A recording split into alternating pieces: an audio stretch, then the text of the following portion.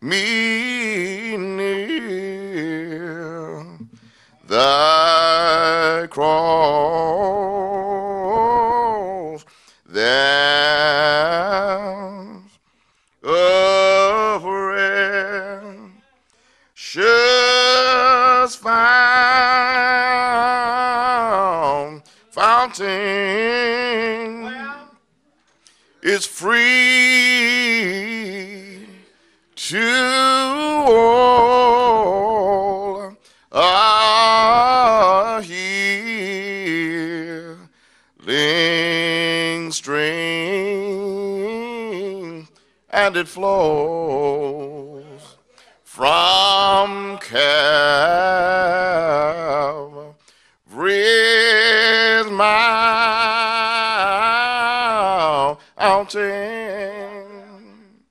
In the cross, in the cross, be my glory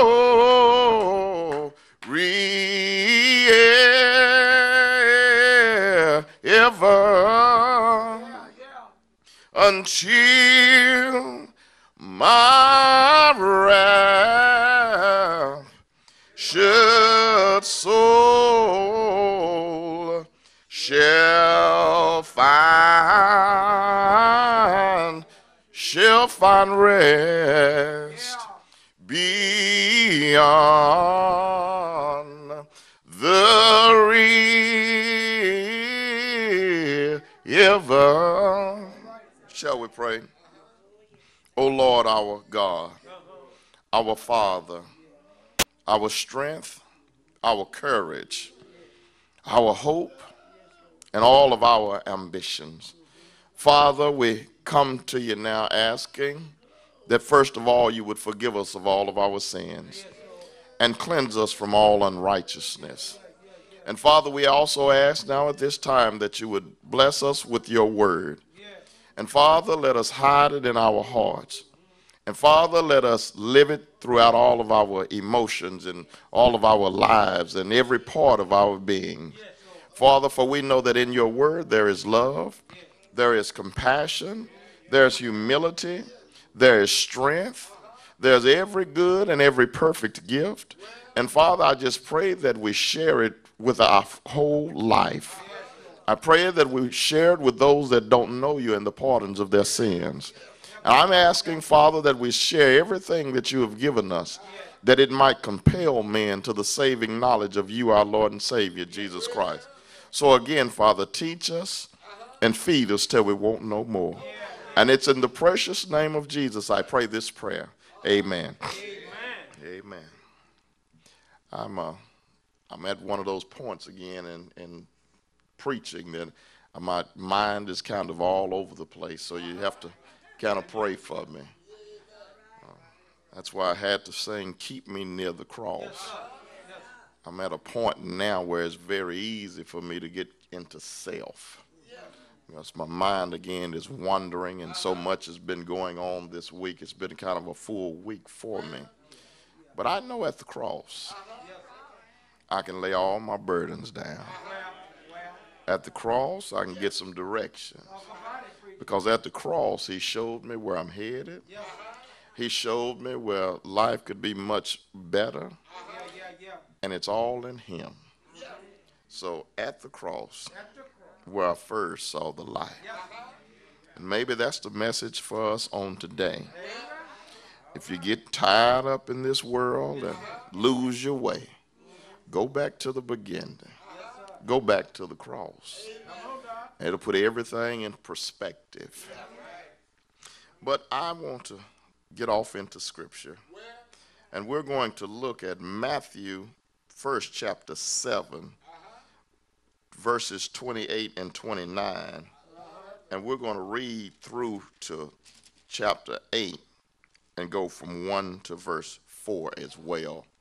We're going to tie all of that in together, or at least I'm going to try to tie it all in together.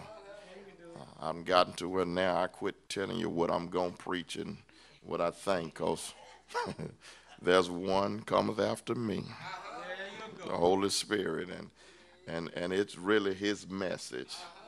So you're really just looking at a vessel here. But if you know like I know, you'll sit under the full fountain, and he'll give you the word. Matthew chapter 7, starting at verse 28. And it came to pass, when Jesus had ended these sayings, the people were astonished at his doctrine. For he taught them as one having authority, and not as the scribes. Chapter 8 goes on to say, when he was come down from the mountain, great multitudes followed him. And behold, there came a leper and worshipped him, saying, Lord, if thy wilt, thou canst make me clean. And Jesus put forth his hand and touched him, saying, I will, be thou clean. And immediately his leprosy was cleansed. And Jesus said unto him, see thou tell no man, but go thy way, show thyself to the priest, and offer the gift that Moses commanded for a testimony unto them. And I want to preach for a little while about the effects of preaching and teachings on the hearers. The effects that will come about from the preaching and the teaching, the effects that will come upon hearers. We have really the only preacher teacher this world has ever seen. And it goes by the name of Jesus. He has just finished the Sermon on the Mount. And the Sermon on the Mount was a sermon that most of us are not accustomed to attending. Because the Sermon on the Mount, some people have shortened it by saying it was for some hours because they consider it to be just part of the Beatitudes. But really, if you study it, you'll understand that this Sermon on the Mount took the better part of a week. Because when you look at it, the Sermon on the Mount, it went further than the Beatitudes. It gave instructions about the equally important issues like witnessing, obedience, prophecy, anger, lust, divorce, integrity, retaliation, love of our enemies, caring for the poor, prayer, fasting, money, criticizing others, and going to heaven, a servanthood and faith. So it went further than the Beatitudes. And I say it went further than the Beatitudes because all that I listed, some of us have suffered most, if not all of that. This Sermon on the Mount was a complete sermon. It covered everything. Everything that you'll ever face, everything that you'll ever hear about, everything that someone will bring to you, the Sermon on the Mount covered it. So now you have a complete sermon, and you have the true preacher, the true pastor, the true teacher giving it. And then when we move to verse 28, it says, and it came to pass when Jesus had ended this saying, the true preacher, the people were astonished at his doctrine. And I'm talking about the effects that preaching and teaching have on the hearers. The Bible says that they were astonished. And it said when he had finished, the people were astonished at his doctrine. When we look at doctrine, we're looking at a set of beliefs. The people were astonished at the set of beliefs that God had set forth for his people. And when we look at Jesus preaching, we can put ourselves somewhat in his position. but we can't hold his position. And our doctrine has to be complete. But there were great effects on the hearers when they heard Jesus and his doctrine. But we as preachers don't preach our doctrine. Let's be extremely clear about that. The doctrine that Jesus preached, they weren't what he had heard or had learned. It was him. Because again, he taught about love and he taught about forgiveness. And if you know like I know, that's who he is. That's not what he does. That is his essence. That's all he's made of. He preached a perfect gospel. And he didn't preach again what he had heard or what his father had told him. But he taught what he was. And then again, we as preachers, if you really want hearers to be astonished and in amazement at your doctrine, you have to abide in him.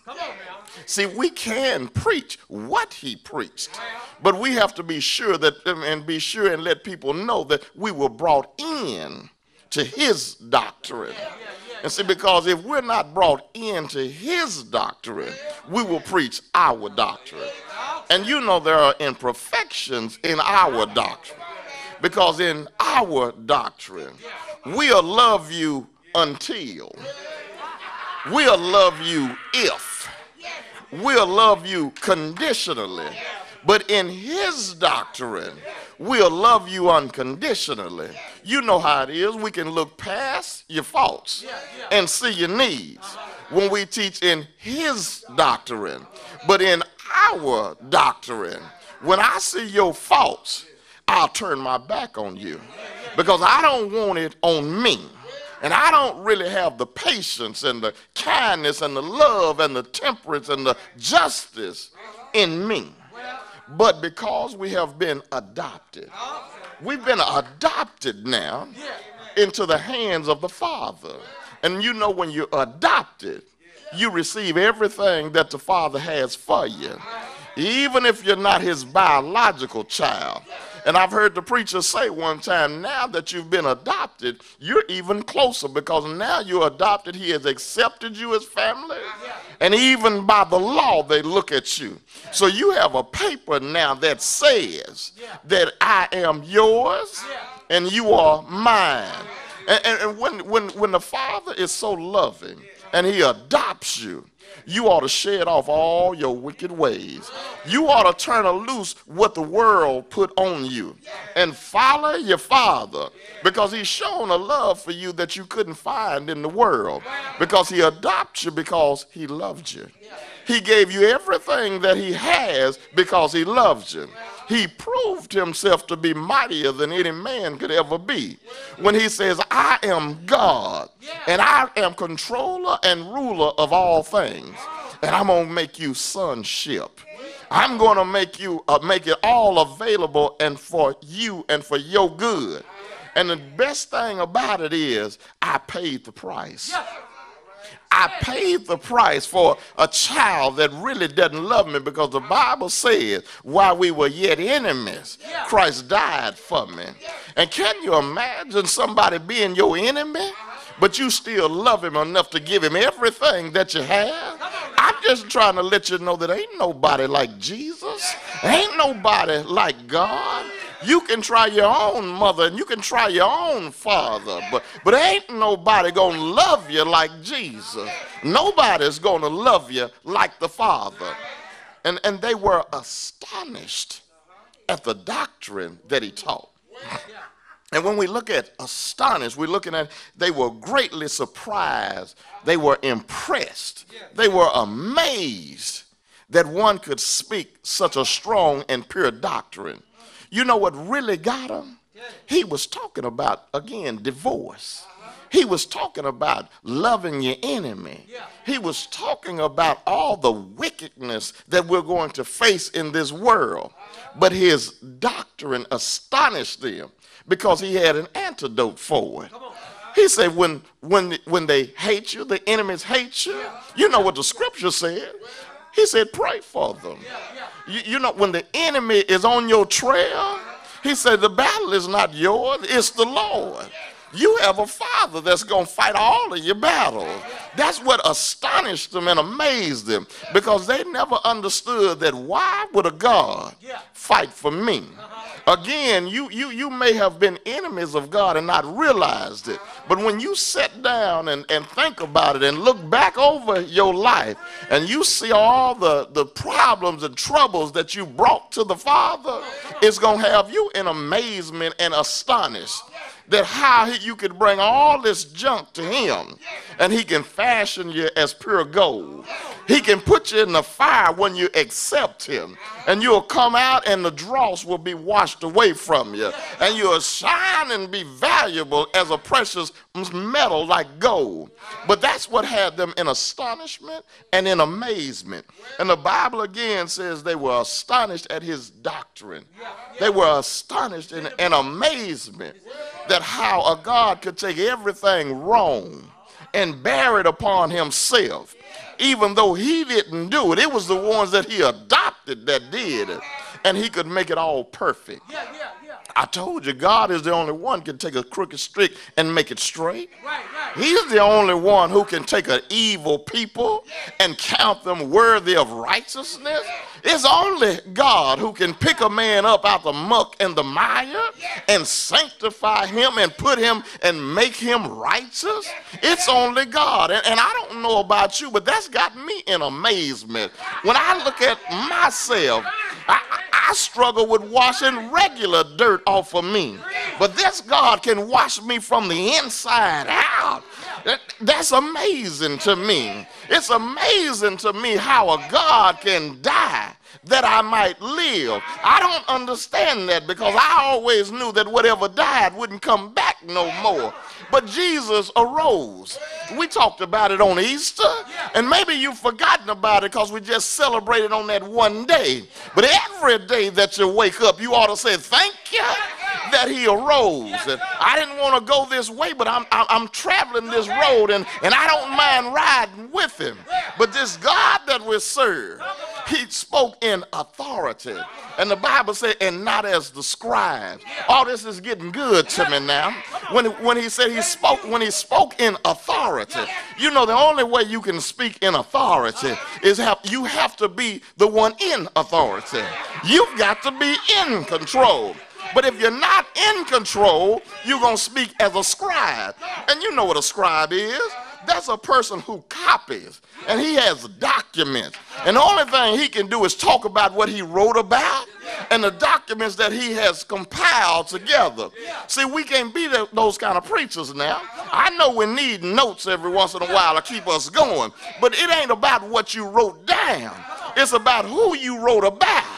And see, he spoke in authority. And I know we're talking about Jesus. And we're finite man. But I'm here to tell you again, we've been adopted now.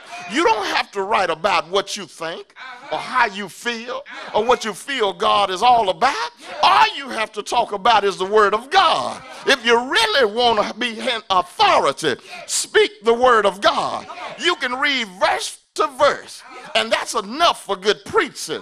You don't have to add to it, and you don't have to take away from it, because when you speak the words of your Father, I told you you've been adopted now, and that gives you authority. The preacher has authority, not because he's so smart or intelligent, but because he's a child of God. And every child of God has the authority of the Father, because when he saves you, he asks you to go and tell a dying world, not about yourself, but tell him about Jesus and all that he's done for you. Tell him about Jesus, who walked the dusty roads of Jerusalem. Tell him about Jesus, the one born in Bethlehem. Tell him about Jesus, the only begotten Son of the Father. You ought not have no problem telling him about your brother. And I can call him my brother because he's been a brother to me. I can call him my father because he's been a father to him. But you know what I like to call him? I like like to call him my Savior because, again, he hung, he bled, and he died for me. And when he died for me, I rose with him now. I told you he's the only one that can die that I might live. And I don't know about you, but because I've got Jesus, I like being alive now. I like following the Master because every time I talk to Jesus, life gets sweeter than the day before. When I talk about the Father, life gets easier for me. I don't have to hate no more. So stress is relieved when I talk to the Father. When I talk to the Father, he feeds me till I want no more. And I don't know a lot about you, but I'm overweight now. I'm full of the Word of God. And it can't help but run from heart to heart and breast to breast. That's what my Father is all about. The Father has given us all authority. And I see some preachers in here today, and I've got to tell you, preachers, preach with authority. Preach with control. Preach with some honor. Preach with some might. And I'm just telling you what the Father has for you. You ain't got to be no coward. You don't have to depend on your own doctrine. That's what contaminates the pulpit. That's what contaminates the Word of God when you start preaching your doctrine. But if you preach his doctrine, we won't have people up here that ain't supposed to be up here. You won't have marriages that's falling in divorce if you preach his word. They shouldn't leave your church and try to figure out what was right and what was wrong, because all God's children know his voice. My sheep know my voice. When you preach God's word, you don't have to say, I wonder if. When you preach God's word, people will walk out saying, thank you, Jesus. Thank you, Holy Spirit, for leading me and guiding me. Because the God is not the author of confusion. When you leave the place, you got something to debate about. That's because you're not teaching sound doctrine. That's because you're not walking in his authority. And yeah, I'm picking on you because I'm a child of the King. And he's given me authority to tell all of my brothers, when you got it wrong, you just got it wrong. And if you know like I know and you don't want daddy mad at you, you better get it right. I'm just giving you a head start. You know God will reward you, but he also will punish you. You better get your doctrine right. You better get your truth right. You better quit talking about yourself and sit down with my Father and let him bless your heart and let him bless your mind. And I know this is going to be on the radio, and I know I'm going to get some phone calls about it. But I'm here to tell you, don't call me, call Jesus. Do you need his number? I can tell you where he was. He was up on Calvary. He was up on Calvary. That's where he died. He was in Joseph's borrowed tomb. But even in Joseph's borrowed tomb, you know, Mary, they went looking for him there. And the Bible says that his clothes was laid there. His scarf was still wrapped up. His clothes were still laid there. And then some people said that somebody stole a body. What kind of man would steal a dead body and take all his clothes off? But we know that Jesus wasn't stolen, because in that grave, the Bible said everything was intact, but Jesus wasn't there. That means he was resurrected. He left it just how he lay. He was resurrected up out of the grave, because if he was stolen, they probably would have left his clothes on. I ain't carrying no dead naked man on my shoulder. But Jesus rose again. And I told you, I can tell you where he's been. I can tell you where he hung out. But can I tell you where he is? He's at the right hand of the Father. He's seated with God, and he's making intercession for you and I. And I told you, you got to walk in his authority now. You've got to teach sound doctrine. That's what the word says. And I'm just walking in authority now. That's why I'm able to stand in strength, in might, and in power. And if I get things wrong, charge it to my head and not my heart. That's how you that's how you get it right with God. You say, God, fix me from head to toe.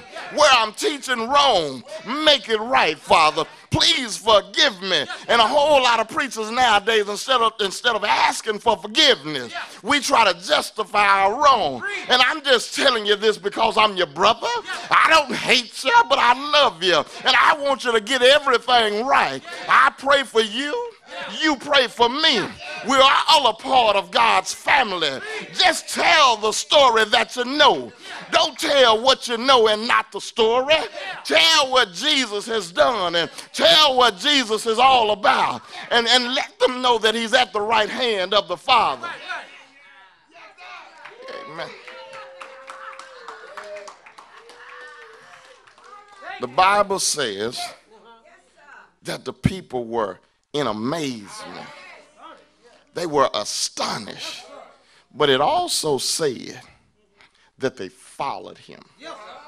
When he left the Sermon on the Mount, the people say they followed him in his amazement, in his doctrine. This is encouragement to not just preachers, but believers. When you preach the truth of God, even though the world says no, the soul will still say yes. If I be lifted up, I will draw all men unto me. That ain't no lie, y'all. You tell the truth. You preach the truth, the death, burial, and resurrection of Jesus Christ. And you teach his basic Bible living and instructions before leaving earth. And it will always draw men. The truth will always draw you. Because everybody is searching for the truth. Even the unbeliever. Don't let them fool you. They just sometimes looking in the wrong place. Some people are looking for the truth in folks that's lying to them. But the truth of the matter is, down in your soul, when God breathed into man's nostril and he became a living soul, that's a part of him that is connected to him. That's what you communicate with him. That's where your spirit is. And do you know how it rejoices? When it hears the voice of the Father. Anytime it hears the voice of, don't look at what it's wrapped in. Don't try to deal with God by your flesh, but by your spirit. And every time the spirit hears the truth, it's going to move. He's going to move you now. Help, the dust of your body is going to pass away, but that soul is forever now. And you've got to make a decision of where you want it to reside. Because you're going to be separated from this body one day. And then you got to make the decision of if you're going to be separated from God and go to eternal damnation, or are you going to be joined with him and go on to the other side. But let me back up and say it again. You've got to do that while the blood is running warm in your vein. You're not going to, this is a faith step here. You're not going to get here by your sight. This is by faith. You're not going to die and say, oh, it was a God. Yeah, I believe now. No, you better believe now. Faith is when you can close your eyes and still see. It's not about opening your eyes and trying to figure out. You've got to believe in the death, burial, and resurrection of Jesus Christ. And I tell you what my father taught me a long time ago about preaching. If you're not deep in the Word of God, just stay at the cross. Just stay at the cross. If you can't get off into God's Word and teach some things about God's Word, stay with what you learned first. Stay with the cross. It's better to stay with what you know than get out there and lie about what you don't know. And I'm going to leave you with that. And remember now, when they were in amazement and astonishment, they followed him. This is just a little side note for preachers. I see another preacher that just walked in the house. When you want a big church and you want a big following, all you have to do is preach the word. Preach the word. You know, 10 members that sound in doctrine is a larger church than 100 members that got a fluffy speech. You'll figure that out when you get to the house.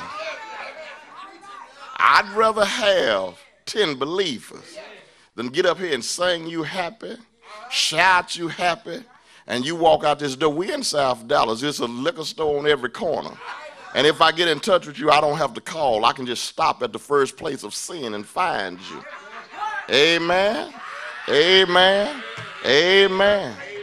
The comedian said, now run tell that.